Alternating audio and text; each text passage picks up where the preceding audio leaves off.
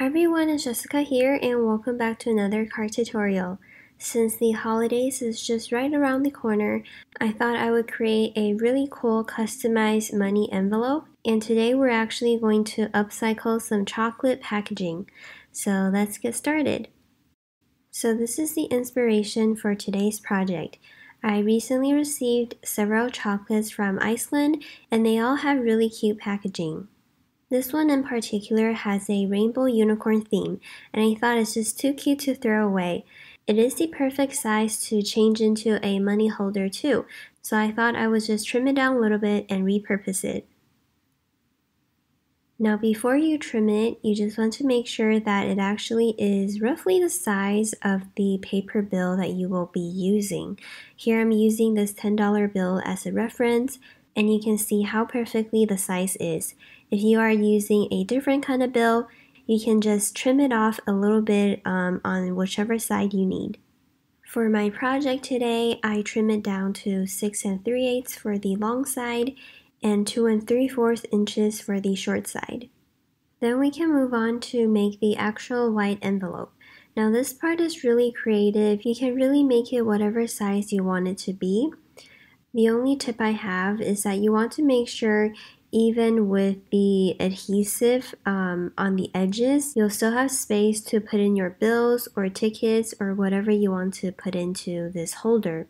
For the long edge of the envelope that I'm making today, I figured that 7 inches is the minimum size I can go with. And that's considering that I will be using double-sided tape at the ends to kind of adhere the envelope together. And then for the other edge of the envelope, which will be the front and the back, you also want to make sure that you leave around 1 or 2 inches of overage so that you will create like a flap for the envelope. This is my first time making this type of money holder envelopes, and I ended up with the size of 7 by 7.5 inches. But you'll see that the flap for my envelope this time is actually kind of short. It kind of worked out because I decorated the back side of my envelope as well. But if you want something that lies a little bit more flat, you might want to consider just making it maybe 7 by 8 inches. For the final step, you just want to make 2 score lines. And that will be like the size of your envelope. So for my example, I'm going to score at 3 5/16 inches. It's kind of a really precise measurement, and that is because I want the white border around our unicorn paper to be kind of even.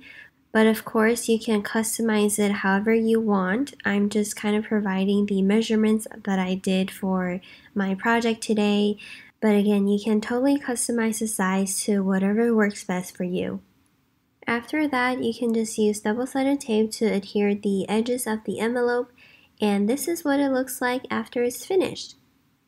Now the base of the project is basically complete, and you can totally stop here if you want to. But I love unicorns and rainbows, and I always want to add extra sparkle and shine when I'm creating with them, so I decided to turn it into a light up card today. First, I want to mark out the places where I'll be placing the LED lights and also my battery, and this paper really had the perfect designs to incorporate these elements. I chose the heart in the middle to be the place of the battery, and then for the LED lights, I wanted to be at the very tip of the unicorn horn. Now at first I wanted to be on the 2 major like big unicorns like in the center, but the unicorn horns are so close to the edge of the card, it wouldn't really work because you still have to have some room to lay down like the circuit tape and place on your LED sticker. So at the end, I picked the unicorns on the left and right edges of the card. After that, I cut a small piece of paper to create the battery holder, and now we're ready to lay down the circuit. Today's circuit is actually really simple, but something that's different from the tutorials that I've shared before is that we're actually going to make 2 circuits today instead of 1. In the past, we would connect all of the positive sides together with 1 piece of tape, and then we would connect the negative pieces together also with 1 piece of tape. But for today's project, you can see that the battery is actually in the middle of two lights, so it's actually easier to separate them into two circuits.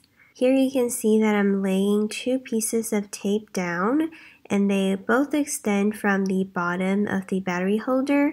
And then for the opposite side of the LED lights, we're going to connect with two pieces of tape together also, and we're going to tape it back to the top of the battery holder, so the other side of the battery holder. Once we are done, we can stick on our LED stickers. I'm using the rainbow face stickers today. Obviously, I have to use those because we're making a unicorns and rainbows card. And here you can see how it works once we press down on the battery holder to complete the circuit. This is also the time to check if the positions of the LED stickers are where you want them to be. In this case, I'm quite happy with how they are glowing at the top of the unicorn horns. If you want to dress up the envelope further, you can also ink blend or stamp additional patterns onto the back of the envelope. And that completes our project today. I hope this inspires you to upcycle any packaging or a beautiful paper that you may find. I really have fun creating this money holder, and I hope you enjoyed it too. Thank you so much for watching, and I'll catch you in my next video. Bye!